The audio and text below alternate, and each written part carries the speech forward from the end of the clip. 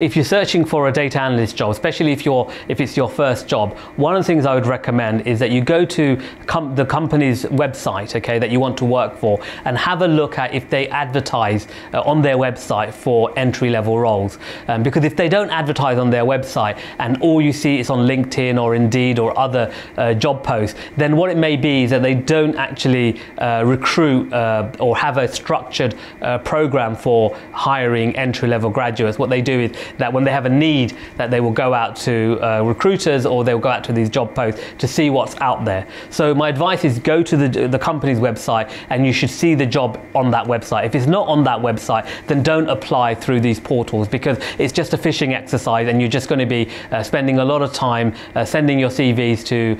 probably automated systems that will probably have a very low chance of accepting your application. So go on the website, see if the job is on the website, and then make sure that you customize your CV and apply for those jobs.